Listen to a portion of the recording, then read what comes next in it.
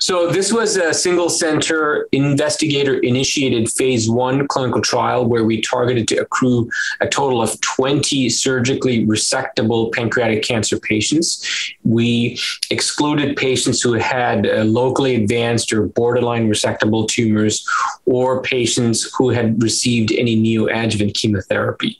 So standard surgery for pancreatic cancer. And then we performed surgery. This include pancreaticoduodenectomies and distal pancreatectomies, splenectomies here at Sloan Kettering in New York. And within 72 hours, we shipped their tumors in real time to our colleagues in Mainz, Germany, where they undergo real-time exome sequencing of their tumors, of the normal DNA, as well as RNA sequencing of the tumors. And then following this, there is computational identification of the neoantigens in their tumors, followed by individualized manufacture of mRNA vaccines, incorporating these neoantigens for every single patient. So while this is happening in Germany, back here in New York, we treat these patients with a single dose of atezolizumab, anti-PD-L1 blocking antibody that we benchmark to give to patients at 6 weeks after surgery. And then at 9 weeks after surgery, benchmark them to begin receiving the first of 8 consecutive priming doses of their individually manufactured mRNA neoantigen vaccine. Following this, they get standard of care modified FOLFIRINOX chemotherapy, followed by a vaccine booster dose.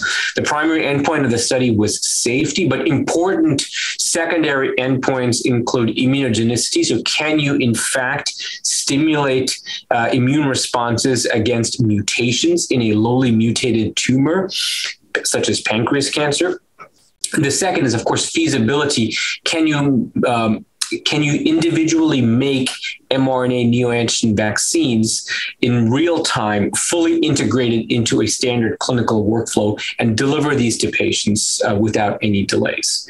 And the final secondary endpoint was 18-month recurrence-free survival.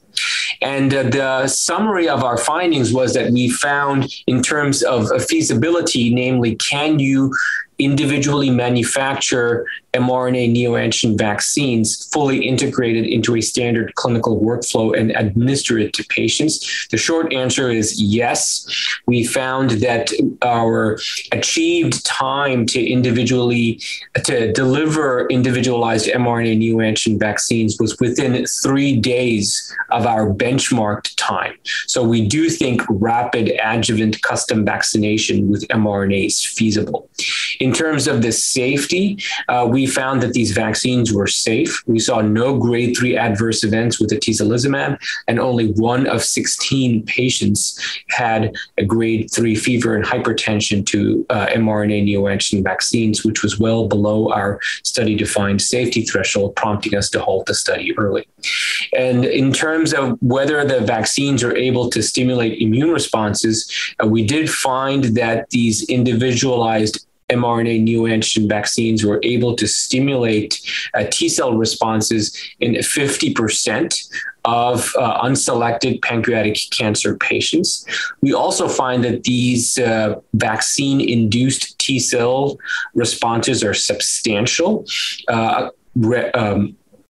going up to about 10% of all peripheral blood T cells, and they are durable, persisting in the peripheral blood up to 2.5% of all peripheral blood T cells up to 2 years later.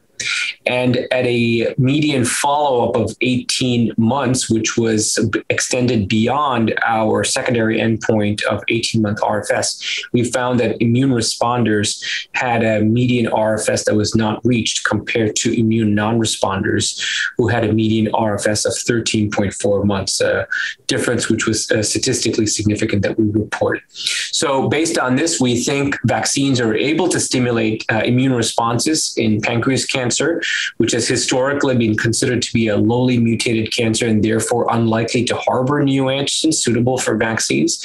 So we think this is promising evidence of on-target drug activity, and we now hope to follow up with this with a randomized clinical trial in pancreas cancer that is currently under construction.